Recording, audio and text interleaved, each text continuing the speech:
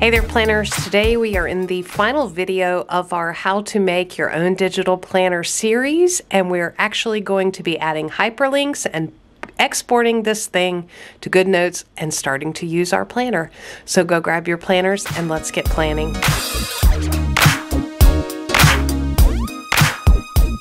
All right, so we have done a lot of things in this series so far. We have started by making our prioritized list of planner sections, making sure we've got all of our planning needs mapped out.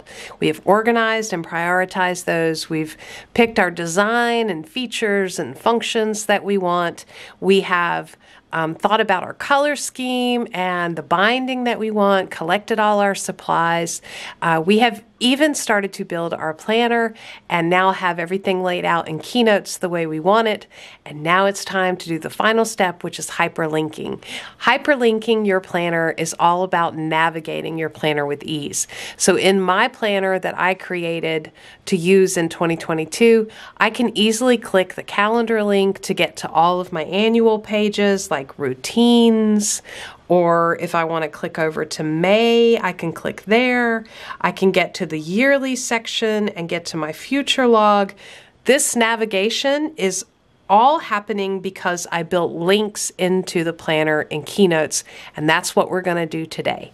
So let's flip back over to Keynotes where we have our planner that we built. Now, I built what I'm going to go ahead and call is an ugly planner, but it's a very simple planner just to demonstrate and illustrate, the functions and how you put it together, using master slides, using copy and paste, using duplication, pulling in photos and images, picking your colors, all of that stuff.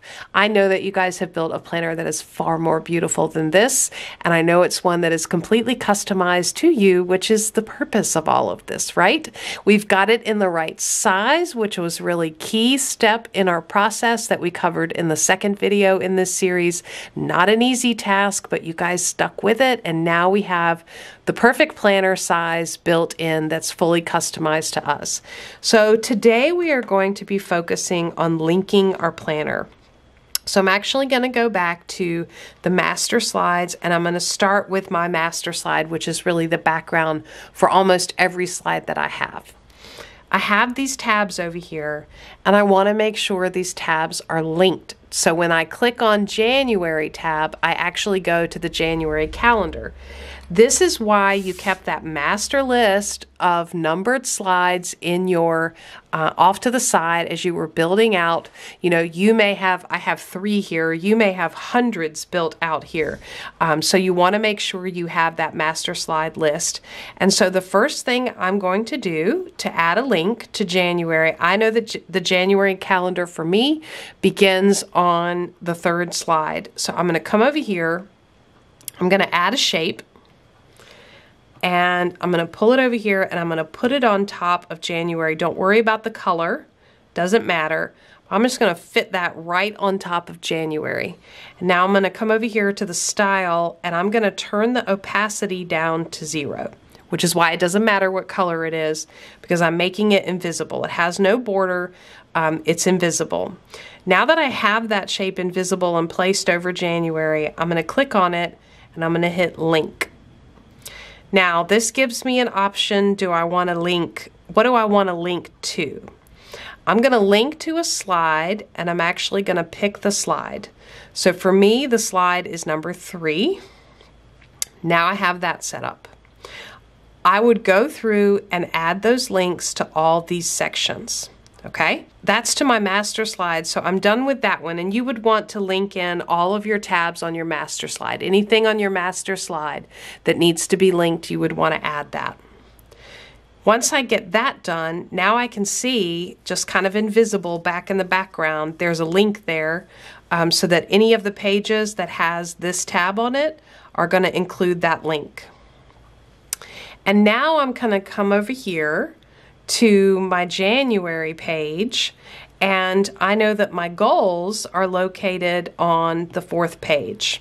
So I'm going to come over here and I'm going to add in a link, again turning the opacity down to 0, and I'm going to put a link right over goals,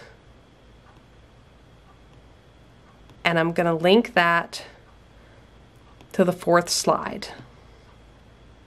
So now I have a link there, and when I come over to the goals page, I'm going to want to link back. Now remember, I used a master slide for this goals page, so let me go to edit the slide layout.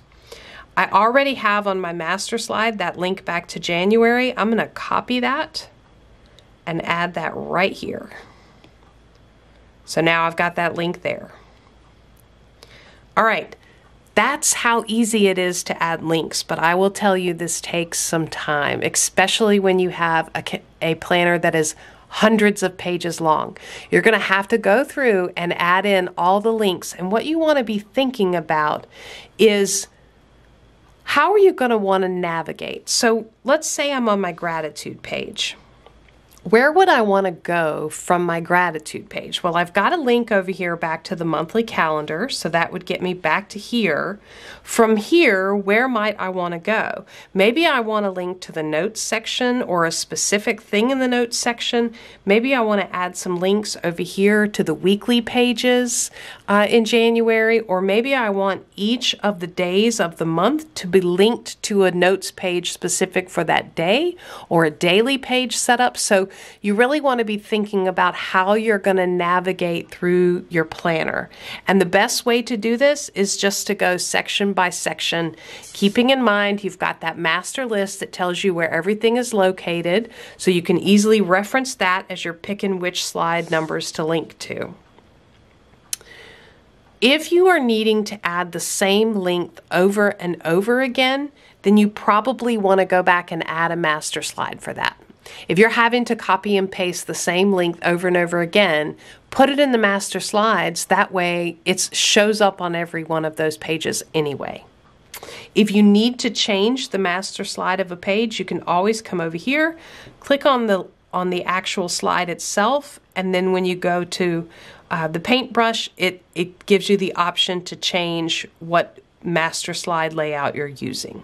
Links will auto-update. If I was to add in a planner, a new slide page here, all the links that I have for pages below it would auto-update. So if you do end up finding yourself needing to add in a page, you don't worry. You don't have to go update all of those subordinate links. They will all auto-populate and update as you add new slides in.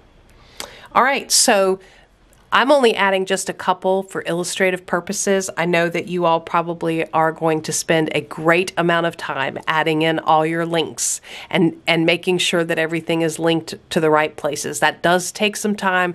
Grab a hot beverage and a good Netflix binge session and just do your linking right there while you're kind of multitasking and doing something else, because it does take time. Once you get all that done, now it's time to export and start using this baby. So I'm going to come over here to the 3 dots and I'm going to export it. And I'm going to export it as a PDF. Export. And there's a couple of different options here. One of the things I like, this planner is very small that I've built, so I'm not really worried about the size of this planner.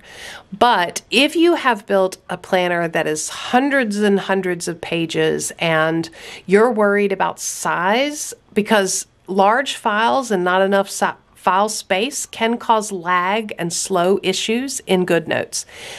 There is a great tool to help you here. If you're worried about size and you want to work to get that planner a little bit smaller, export it to your files, save to your files, and then you're going to go to this great site called Small PDF, and I'll show you what that looks like here. So at Small PDF, this is a free site that allows you to upload a PDF and compress that PDF file to make it smaller. Now there is a paid option that you can shrink it down even further. I haven't ever found the need to use that, but I have a lot of space on my iPad right now. So I don't really need to use that. I may sometime in the future. I always stick with the free option, which condenses things down great for me. So definitely keep this in mind if you are worried about space and need to shrink down the size of your PDF. If you're not worried about that, then you're going to go straight to Open in Goodnotes. And you're going to import it as a new document, import to documents, and now here's your planner. And you can test out. We added links to January. So if I click the January link, boom, I should get to the January page. If I click on from the goals page to January, I should get there. So everything seems to be working. Click on goals, and it takes me to the goals page. So this is where you would test out and spend some time testing out your links and going to different sections of your planner. If you see things that need to be changed, then you can flip right back to Keynotes and make those changes. Export it again, shrink it down again, import it into Goodnotes again. That is really all that is required to make yourself the planner, digital planner that is fully customized to what you need. I really hope that you guys have enjoyed these series of videos. I hope you got value out of it. I would love to hear all your comments and questions down below. I would love to hear your ideas. What am I doing that made you cringe and want to scream at me through the computer screen? You know, are there things that I could have done better or differently? I would love to know, because I'm going to keep building digital planners. I actually really enjoy it, and I enjoy using digital planners. So I would love to have ideas of how I can make a better digital planner. Leave those all down in the comments below. Give this video a thumbs up and subscribe to Planning Annie for more content like this. As always, thanks for planning with me.